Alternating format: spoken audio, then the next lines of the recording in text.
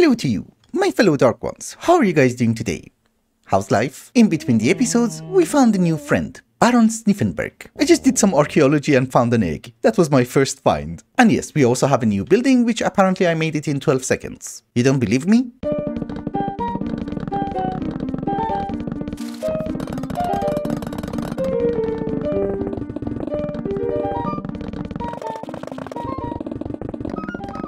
You should never doubt my words. We will deal with the building later on, we will fill it in with gizmos, but for the moment, we do have a to-do list for the foreseeable future.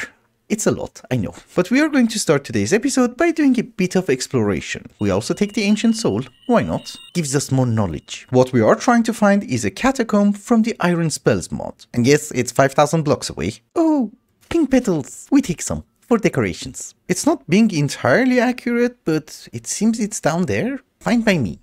Let's have some night vision and maybe cover the hole. Yeah. Oh, I'm not a fan of waterlogged caves. I'm using the journey map to cheat a teeny tiny bit and I noticed this. You can't really read that, but it's telling me it's deep slate stairs. All I'm saying is that that's not a very natural structure. We go there and check it out. Ah, that doesn't look like a catacomb. Nope, I'm sorry. Oh. I found something. Is this a catacomb? Yes. Hello, boys. So over here, what we're looking for is a very special type of mob, which I'm not even sure if it spawns here. And I guess it's super easy to get lost over here. What the? Okay, so there's a skeleton. Looks amazing. And maybe I shouldn't have touched him. Hello? I thought you were dead. Okay. He's not dead. We know that. The thing is, I'm not really sure if I should kill him. Yeah, let's get it over with. Oh, you changed. He dropped his staff. It's not bad. So I have a bit of a confession. Yes, I was looking for a mob. This is the correct mod, but the wrong structure. We have to look for something in the nether, but apparently there's something behind here. Well, there's a tomb. Oh, chain lightning. I like that. Okay, I guess we're done here. We can go home. So what we're looking for is this one, the ancient battleground. Okay, it's not that far, but it's in the nether, so this is gonna be fun. It's... wow, exactly here. So, do you see these armor piles? Apparently if we touch them, or try to break them... yes, this is what we're looking for. Ancient knights. We need to take a sample back home. Come with me. Maybe we take a few samples back home? They do a bit of damage. So first off, these guys look amazing. Secondly, if you kill them, hopefully, that's what you get. Netherite scrap. We're gonna make a mob farm for netherite. There's another mod called Cataclysm, and apparently it gives you decent looking armor and decent tools. It also has a structure which spawns in the nether, and we're going to check it out. Since we're here. Technically you are supposed to find it using some sort of an ender pearl, but the compass works, so why not? Oh. That's it, I guess. Hello? Anyone here? Maybe we should eat some food. Altar of fire. We need something to put in it. I guess you're the one. He has armor. Come on, don't use your shield. It's not fair. I'm assuming the burning ashes go into the altar of fire, and we should get a boss. And yeah, he looks very fancy. And jumps around, and has 450 health. Holy! I want that hammer, or sword. Very surprised. You're supposed to defeat these guys in vanilla. How are you supposed to do that? Oh, wait a minute. He does have lifesteal. He's healing up. Did you just impale me? You know, I'm not being very successful because I can't hit him. So I think here's what we're going to do. We're going to take a warden to help us. Maybe two of them. Yeah, he spawned. Where are you? Oh, down there. Thank you. Give me another one. Okay, let's try this again. Oops. I have been impaled. I can't see anything, but somebody's taking damage. Warden is doing a decent job. He died. And now he's interested in me. I land a few hits, and whenever he hits me, he's at full health again. So I can't even make one mistake. And I feel sorry for the wardens. Okay, I have another plan. It's a stupid plan, but we have some arrows and we do have the seeker bow, so this should be easy. And maybe I should unlock a few spells. There is a homing projectile. Does require a nether star. We do have a homing missile with lightning. It's not that bad.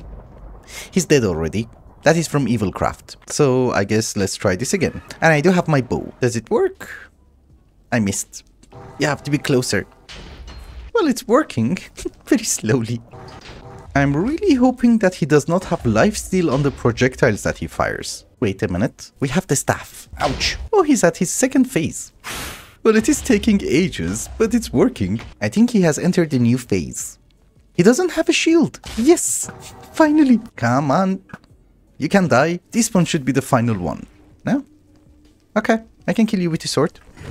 Yeah, thank you for dying. And I was hoping he's going to drop his sword. Nah, so this guy does not drop the sword. He does drop something called Ignitium Ingot. You can use it in order to make the sword, or you can make decent looking armor. You know, Ignitium chestplate. So I have one more burning ashes. I might do this again. I'll be right back. It also seems to be affected by looting, so the last blow has to be done by my sword. Yay, we're done. I know what you're going to say. I look utterly stupid. This is weird. Also, I'm guessing the sword has a special attack or something if we hold right click. Something hit me.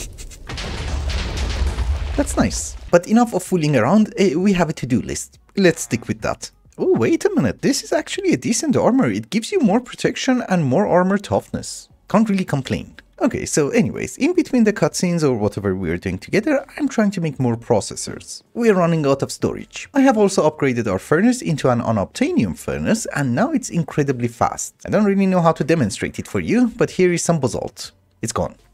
I think it does one stack every tick. But what we're going to do together is that we're going to start assembling some hostile neural network simulation chambers and loot fabricators. I want to get some nether stars as soon as possible. I don't know, let's go with 10. Yes, we are out of ancient debris, but it's fine. Our miners are doing a decent job. Yeah, there you go.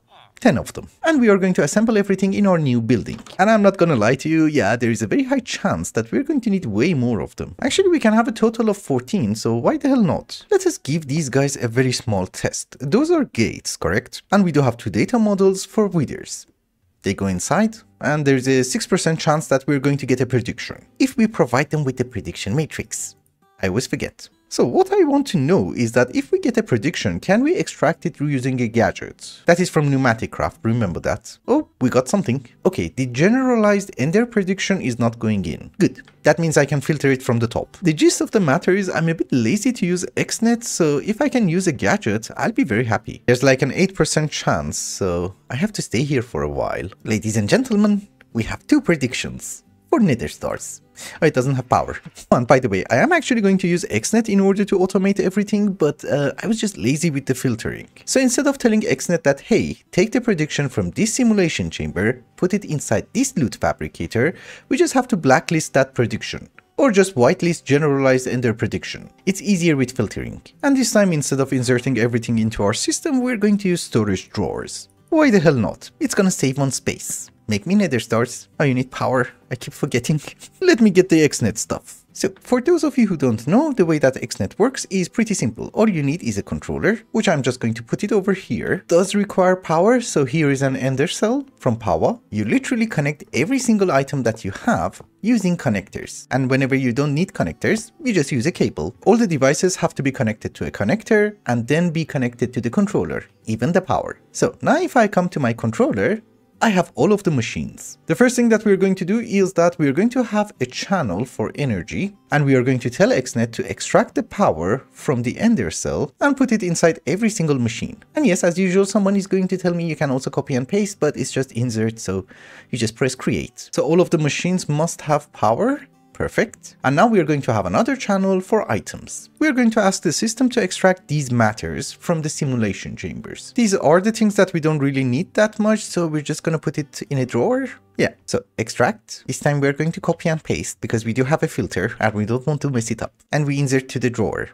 Like so. So this time if we get a generalized prediction, it should go into that drawer. Hopefully.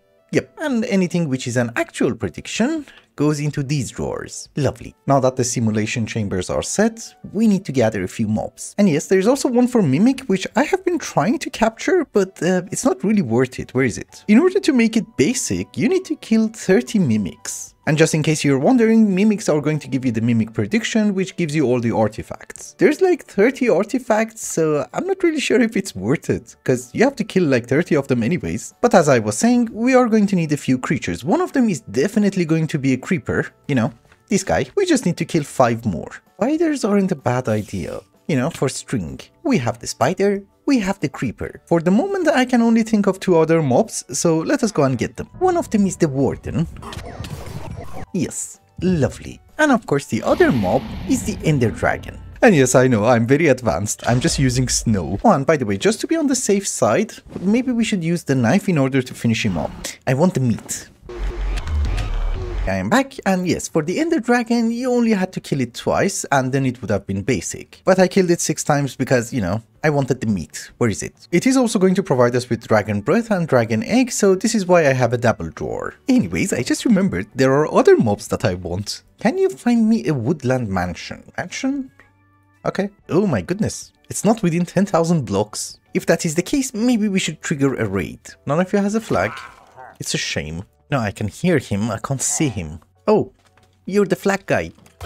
Lovely. This time we're not going to do it next to our base because there are so many caves. And yeah, I have an extra data model. Good. Because otherwise I had to go to our own base to find one. Let us get some night vision. Thank you. And we're just waiting for the raid. Oh boy, I forgot about these guys. Oh, they died. They do have a bell. That should help. Oh, they're up there. You know, these guys will also do the Johnnies, but if I get the actual boss, he's going to drop totems of undying. Basically, I just want to get some emeralds, that's it. There's like one dude left and I have no idea where he is. You know, we just bring the bell. Come on. Oh, he's here. Hello. Ah, yes. You're here. Now we kill everyone. What the hell are you? What was that? Yeah, I think we need to trigger one more raid. Also, the guy that I was very confused who he is was a necromancer and he drops a summoning staff. This is from Eidolon. I just noticed because he dropped the staff and that's it. I hate this job. I shouldn't save villagers. Yes, we are doing it for the bees. So I just got 2 evokers and well, the data model is not gonna work. And just to prove that it's not gonna work, insufficient data in the model. Please insert a basic model or better. Because every time that I'm trying to upgrade the data model, I do actually get a comment that it doesn't need to be basic. The problem is that every time I just get like 1 evoker and that's not good enough. Okay, we have another banner guy. You come with me. And this time we are going to be smart about it because I'm tired of fighting raids. We're going to make some mob swaps. 6 of them. That should be good enough. And now we shall trigger the raid. Oh, and yeah.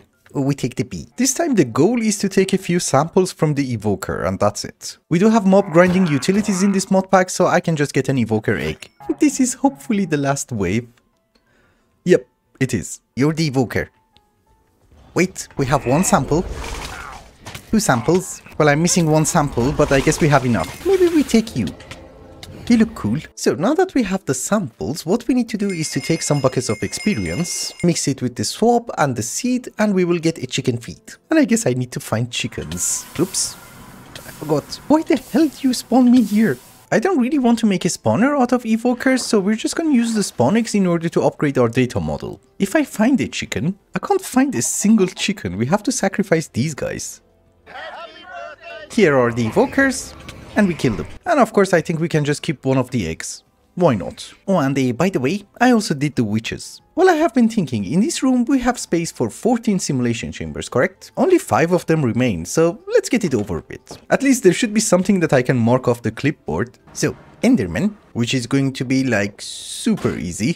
Slimes are never a bad idea, they're always useful. And yeah, I was just looking for a swamp. That is an interesting building. Is this also from the iron spells? Where's the door? Well, there's a door on the roof. That's actually a lovely starter base. Hello. Pyromancer. I'm immune to fire, I'm very sorry. He is burning his own house down. Is that a slime? Yes. We actually just need the one, because he's gonna multiply anyways. Hello? That was weird. And since I really want to have the Snow Queen, we need to fight a few bosses. I really hate the Hydra, but we needed his head. Oh, that was super fast. You know, I just entered from there, and here's the boss room. Hello, boys. Whoop. That was lucky. Well, we are basically cheating using scaffolding. We didn't really think this part through, because we don't really have anything to kill her with. Maybe that? Oh yeah, it does work. Well, flight would have helped. So I never learned how this works. Oh, like that. Worst boss ever. Also, I don't have a feeling I shouldn't jump. Because, you know, we can't really fly, and I think I will take fall damage. Wasn't really sure if we had to kill the Alpha Yeti too, but we're here anyways. But very cool, we have arrived. Penguins! Bye. I love penguins. So as usual, we are going to be a bit cheaty and we're just gonna scaffold up. It's actually a huge distance. She should be in this one. This is the tallest one. Oh boy. Takes ages to break. Okay, we're in. Oh, we just need some samples. She ran away. So first off, it seems that she is stuck because she's also kind of glitched. Okay, it wasn't actually that complicated. That was just a visual glitch. I relogged and well, I found her and I took a few samples. Oops. Oh, that didn't hurt. Ladies and gentlemen, I'm back from adventuring and we have 2 rows of loot fabricators. Just to refresh your memory, we have withers, we have the phantom, we have spiders, we have creepers, we have the warden, and we have the ender dragon on this side. And I also added a few other mobs to the other side. So we have the vindicator, the witch, the snow queen, the enderman, meefs. They're not called meefs. Yes, minotaur. We have slimes and we do have ghasts. There's a slight problem that I did not foresee while using the gadget and you're looking at it. But it's fine, we don't really need that many slime balls. But I did discover something very important which concerns us a bit. So if you look at my FPS, it's normally just above 110. Over here, it suddenly drops and I think I found the culprit, AE2. So if I open the terminal and browse a teeny tiny bit, the FPS goes down to like 74. Sometimes it goes to like 40. So I don't know, AE2 in this version of Minecraft looks amazing, but apparently it's a bit buggy. I guess next episode we have to go with refined storage, there's no other way, unfortunately. Did you find any seeds? You're useless. AE2 or refined storage doesn't really matter, but we have something off the list. Hostile neural networks, that was it. It's not fully automatic yet. We were supposed to have a quantum ring from AE2 so that we can auto-craft some prediction matrices and put them inside the simulation chambers and also hook up the drawers into a storage bus. But I guess now we have to go with refined storage. Other than that, everything else is fully automatic. Anyways, I have also made a promise to Lord Traverse of Darkness, the handsome creator of Bubbly Hearts, to try something this very episode, and that is to make the Vitality Blade. I couldn't make it until now because we were out of bones. Oh boy, we're out of everything.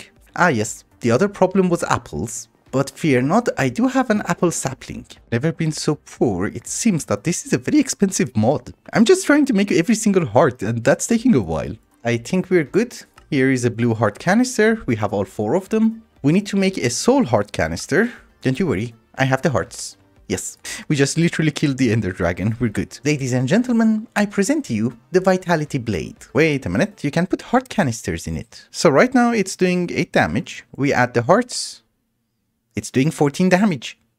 Holy, but that's not the thing. Apparently there is also an Easter egg for us, but this one is just for us. If we name it My Beautiful Eyes, it's going to have a different texture.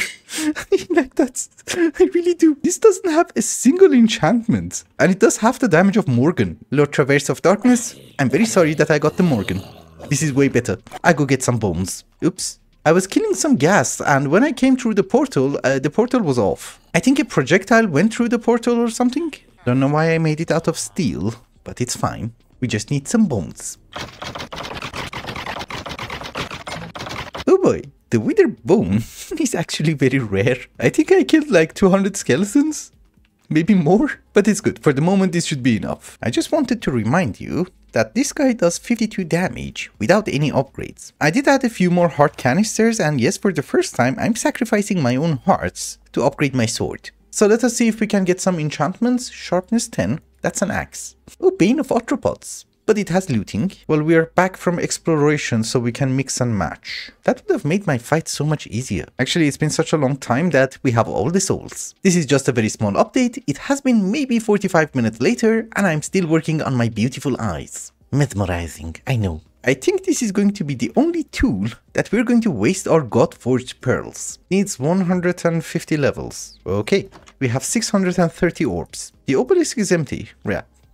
I don't think I'm going to reach 150 levels. Yeah, we're almost out of orbs. Yeah, we're out. It's fine. We have the Tome of Ancient Knowledge. This could take some time. 150 levels is a lot. 150 levels is a lot, but I think it's going to be worth it. We also get empty sockets. Oh, the sword is now called Piercing My Beautiful Eyes of something.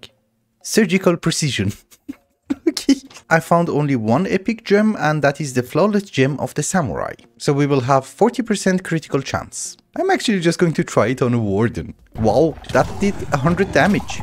Depends on the critical damage, I guess. I really love the sword, but we have things to do. Maybe we should move on. Moving on, let us check the list. So, Baubley Hearts is done. You know, we did manage to get the sword. And on the second page, Blue Ice is also done. We don't actually have a production of Blue Ice, but the Snow Queen is going to give us packed ice. You see, we have 1.9 thousand. I got her just because of packed ice, which we can convert into blue ice, then dry ice and use it inside our reactors, but we also get trophies. And if we cut the trophies, we're going to get the ice bow, ice sword, and the glass sword. I was planning to use the glass sword and make it unbreakable, but yeah, we have a better sword now. But I have also made another promise, and that is the graveyard. So let's start working on that. For the graveyard, we're really not going to go that crazy this episode because first off, I'm out of stone, and secondly, I do have another project in mind. And I really wasn't joking about the stone. But basically, we are going to have a gateway. I'm going to cover it with enchanted ash because we don't want the undead to walk off. We want to have a few guardians of the graveyard, and they're going to be the ancient knights. They don't burn in sunlight, but I think it's because of their helmet. I like a certain pattern for spruce planks, so let's get some of that. Oh, it's not like the one from Chisel. We might have to change it later on. Not maybe, definitely. So here is an ancient knight, and I'm hoping... Oops, he can cross. I thought you were the undead. But I think they're tall, right? Yeah, they seem to be taller than 2 blocks. I did try my best. This is the best way of keeping them in. For the moment. But one of the guardians is going to be called Mr. Apex Predator, and the other one, Mr. Kappa. Hello. Since their number is a teeny tiny bit limited and I don't really want to lose them, please let me know if they burn in sunlight. Well, they're not the undead, because they could walk across the ash. Maybe we can just have them roaming around the graveyard. But later, they do a lot of damage. For today, the number of graves that we would be able to add... Are you dead? Well, we do have a few essence of the undead. We have to keep one of them in the drawer. I don't know, if you don't have anything inside, it's not gonna collect any of them. We have 3 over here, and I should have a few in my backpack. Yes, 2. So for today, we are going to have 9 extra graves. I'm very sorry, this is very rare. We do have 9 brand new graves, and yes, this is the 10th one, because Mr. Sasdos wanted to be buried next to Mr. Melonhead. We have Dudu, his body is still here. We have Daltino, and yes, you did mention that I cannot pronounce your name, and you were absolutely right. I can't. Can we go with Gree? We have Darken Place, we have Abe, Samrando, Alireza, and Serkan. Oh, you can't see the umlaut. I'm sorry. I think this is just for Christmas. In the new year, this should be gone. Hello, boys. Guard the graves. Kill everyone. Oops, not me. I'm already dead. I had to add one more Drigme over here because Mean Games FR wanted to be a Drigme, so there you go. Lightro Knight wanted to be a Starpuncle, and you're stuck on the wrong side again. I don't know how he jumps. Oh, actually, I think I know. He goes over the barrels. It's fine, I can put trapdoors. Anyways, Spivy wanted to be a Golem. But I'm also out of the essence of the undead, so we can't have more graves, and I'm also out of name tags, and I don't have an alchemy catalyst. There are 8 more people left, so I'm hoping by next episode we will finish the list. Wait, there's one more teeny tiny project. Let's do it really fast. Well, I was just editing the footage and I noticed we're a bit over time. The main project that I wanted to do was to have the netherite scrap farm up and running, but unfortunately I really want to do that with the mob crusher. You know, the one from Industrial Foregoing. And whatever we do, we can't really get there today. So here's what we're going to do. First off, we're going to upgrade our Dank Null. That should give me more storage. Because, you know, I mine and I get a ton of ores and I don't know what to do with them. We are also going to resupply the matrices. Oh my goodness. And I guess now what we need to do is to just get some rubber and call it a day. This is Industrial Foregoing. Everything starts with Pity Machine Frame. 1 stack is good. And I am also going to do everything by the book, because if we get a teeny tiny bit of latex, they're going to give us a tank. Well, actually 2 tanks. Why is it 2 tanks? I'm out of stone. Literally. It's okay. We have our extractors. For the moment, we're just gonna set them up over here, and I think we need some acacia. Acacia gives you the best yield. And remember, we just need 1 bucket. I don't have that many ender gates. We can provide 3 of the extractors with power. They should go a bit faster. Yes. Another thing that you should remember is that a bit of dire wire is never a bad idea. Oh, that is 1 bucket. Thank you. So that means you're going to give me 2 tanks, and that is perfect. Just that why both of them are half full. It's fine, we can transfer the fluid. I also have a feeling that we need 1 bucket of latex in order to make the latex processing unit. And we also need a bucket of water, and I'm lazy. So there you go. I shouldn't have been lazy, you need water. That actually gives us a perfect opportunity because I always wanted to make the urn of endless waters. And yes, it's very true that we don't have prismarine, but we can craft it. I'm extremely happy that we automated these guys. So this should be like the Everfull urn from Thaumcraft. Let's see if it actually works. Thank you, thank you. If we put it next to something which does have a container, it should fill it in with water. Oh, I have to specify a location. Position set. And send it over here. I don't think it's understanding what to do. Can you put it inside the tank? It's fine, I'm not picky. We use a sink. We're going to get tiny dry rubber. And in the meantime, since I have been reading, yeah, the problem is that it does need to have source. It consumes quite a bit. For one bucket. It's fine, it's an urn, I like it, we will use it later on. For the moment, the only thing that I want is 2 pieces of plastic. Actually, it seems that we need quite a bit more. Okay. There's a quest reward. All I wanted to make was a block placer so that we can automate the production of plastic. I don't really want to load that many chunks, so I think we're going to do it here and we are going to try and make it very compact. So we're going to have our fluid extractors. We're going to have 4 of them. Each one of them is going to get an acacia log. Also, digging in this biome is the worst. You have moss, you have mud, you have dirt. And in some places you have stone. You have to change your tool every 3 seconds. So one block placer goes here, not like that. We want it to face upwards. Yep, like that. We're going to need one more block placer, which does need plastic, which is fine. That one goes over here. They are facing upwards, so if we place something inside them, they're going to place it over there. For making it extremely compact, we're going to have a few gadgets. 4 of them. Oops.